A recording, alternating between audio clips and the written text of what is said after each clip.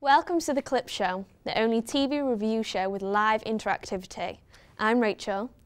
Coming up on today's show, we have reviews for the latest episodes of the hilarious American sitcom The Big Bang Theory, and one of Britain's best productions and longest running sci-fi series, Doctor Who. All that and more coming up. Stay tuned.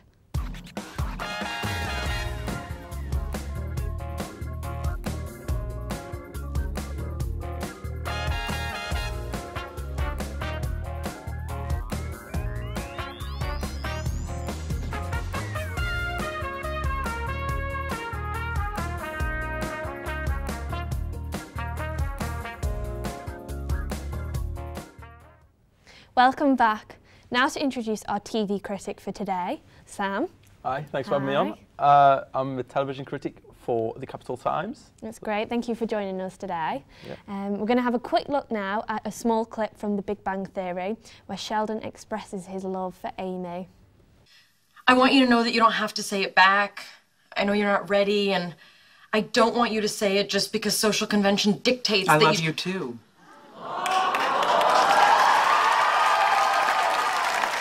You said it. There's no denying I have feelings for you that can't be explained in any other way. Well, what can I say? I mean, the BT says it all.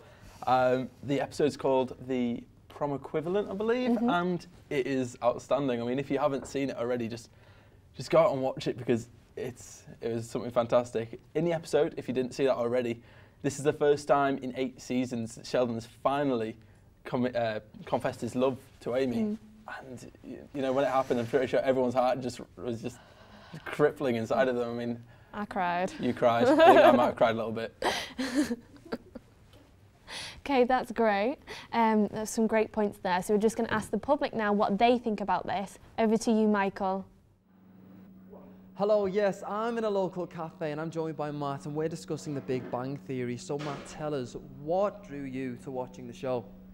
I suppose it was the fact it gives a voice to the underdogs. Yeah, and do you have a favourite character? For me, Shonen. Right, okay, and if there's one moment in particular that stood out to you, what would that be? For me, there's no point saying there's a great moment or not. They're all great moments, really. Right, well, thanks for speaking to us today, Matt. We've really enjoyed it. It's back to you guys in the studio. Thank you for that, Michael. Ladies and gentlemen, it's now time for a look at the longest running sci-fi series as promised, Doctor Who. I'm Missy. Who's Missy? Please try to keep up. Short for mistress.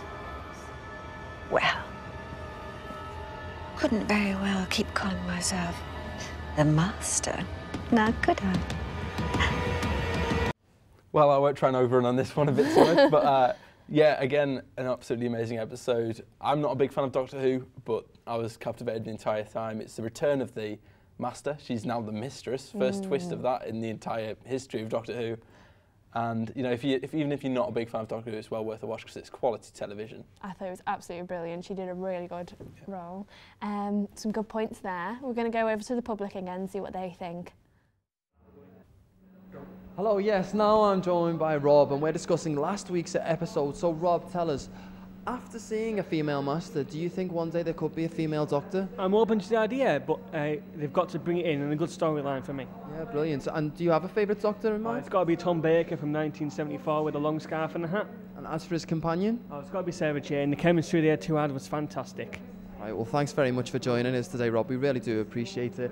Again, it's back to you guys in the studio. Well, that's the end of this week's episode, guys. Thank you to our TV critic for tonight, Sam. Cheers. And tune in next week when we look at The Missing in Coronation Street. Thank you for watching. Good night.